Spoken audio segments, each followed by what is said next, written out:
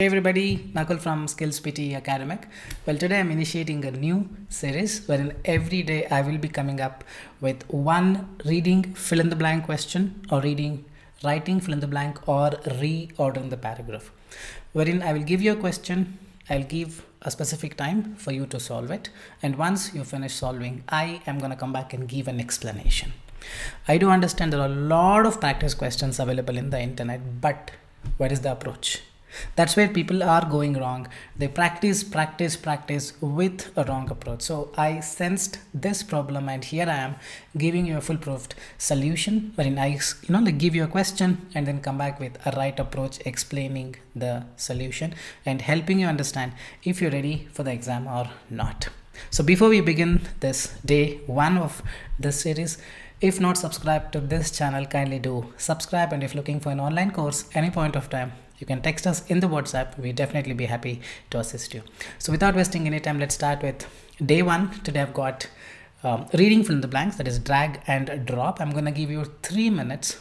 Once the 3 minutes is done, I'm going to come back and start the explanation.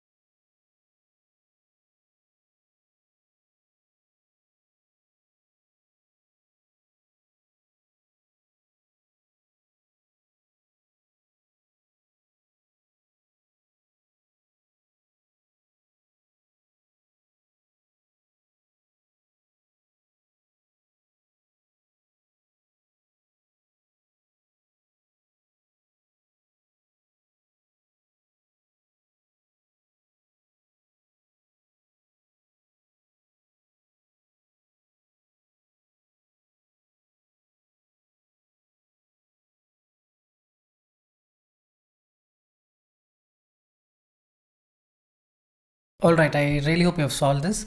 So before we begin, let me help you with one particular thing where people actually go wrong when there is a confusion. Let's say you're going in a straight road.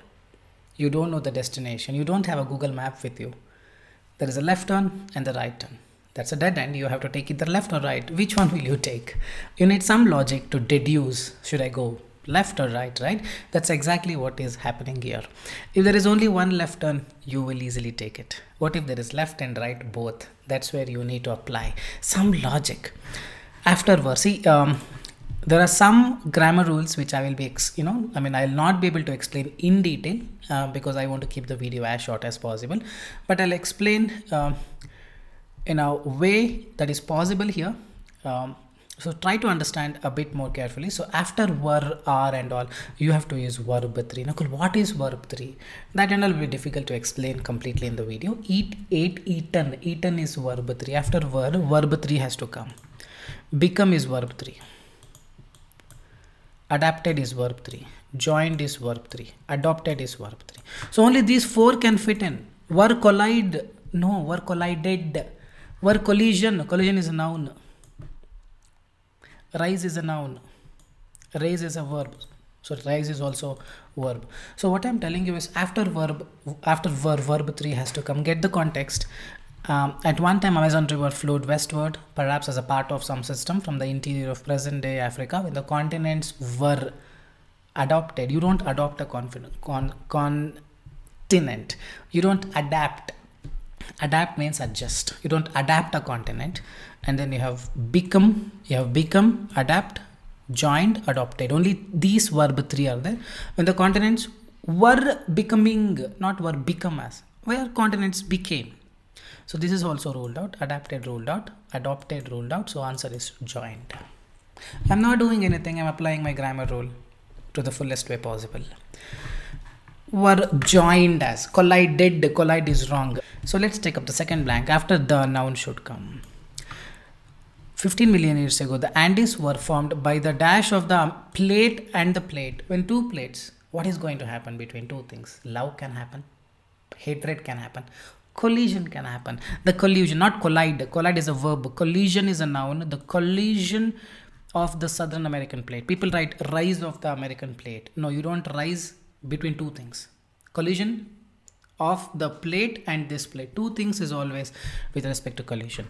The dash of the Andes. So one more the is there. The raise, rise. See, pay more attention. For the word raise, I raised hand. Whenever you say the word raise, you need one more verb to it. I raise my hand. Whenever you use the word rise, you don't need one more noun for it. I rise. Sun rises. He rises.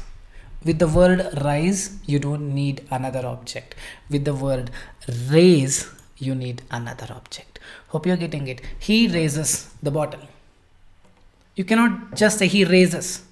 That's grammatically wrong. So here, the dash of the, it's the rise of the, not raise. Hope you're getting it. For the raise, I need one more object. He raises the hand. The sun rises. The sun rises. The sun rises what? No, the sun itself rises. Andes itself rise. The rise of the Andes. That's the difference between raise and rise. They're called transitive and intransitive verb. You can check in the internet. The rise of the Andes. And then we have gradually this inland sea dash block the river to become blocked. It's a past tense.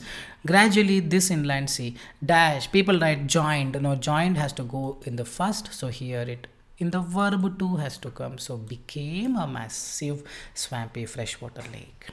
Once a big sea, now it has become a small lake because there was a rise, the rise of the Andes mountain. Hope you are getting it. So became, not joined. Became, joined a massive, it did not join something. It itself became a small freshwater lake because of the rise in the Andes. Last one is very easy. Collocation. Dash to. Adopting is buying. Adapted to. Adjusting to. Adapted to. That's it. I'll just recapitulate the techniques. The last one is adapted to. Collocation. First one is after verb 3 has to come. Joined is the one that is fitting in. Second one, Andes were found by the collision of two things. Collision of this plate and that plate. Third one, between raise and rise. Rise fits in because rise is intransitive. It doesn't need an object. The sun rises. He raised his hand. I need a hand. He raised something. The sun rises. So here rise is the correct answer. Fourth one is it became a freshwater lake. Fifth one is adapted to. Do comment in the comment section. If you have got 5 out of 5, you're decently enough. You're eligible for a 79. Here if you're getting 2 or 3, Tomorrow I have exam, can I get 79? Don't take me wrong, I'm telling you the truth. With the intention of helping people, I am doing this video, spending my time. If you're getting 2 or 3 here, you are not ready for the exam. You need time. 3 or 4 you have to get for a 6. 3 at least you should get for a 65. If you're getting 1 or 2, then definitely you're not ready for the exam. You need time. There's a very simple question. Something similar to this will be there in the exam. And these are the answers, and like I told you, here after were something has to come, after the something has to come, here dash to. If you want to know more about this, in our course we have all the things already present. We have grammar, inside grammar we have everything written, identify nouns, verbs, adjective, verb, adverbs, tenses, subject verb agreement, collocation, articles, and then we have all the things, comma, active voice, passive voice, prepositions, how to use although, however, nevertheless, session on using hyphen, pronoun, he, she, prepositions, in, on, at, modal verbs, may, might, could, apostrophe, and a lot many things. Along with that, we have a lot of mocks. These are not just a question. These have question followed by explanation by me. There are 261 mocks at the moment. All are 1 hour. So this is not just a question, it's question followed by a discussion and solution, like I explained, where people go wrong. So in any case, you need online assistance from us. We will put you in the right direction. No funky, no masalas, no cheesy things. The right direction where everyone has to work hard towards it. With little bit of tips and tricks after word, what has to come after the. We will show you the right path. If interested any point of time, you can text us in the WhatsApp. We will be happy to assist you. So hope this video served its purpose. Hope you understood your mistakes with respect to this question. Day 2, I'll come back with reading, writing, fill in the blanks. Very soon I'll be back. So keep watching Skills PTE. This is Nakul signing off. Till then, take care. Bye-bye.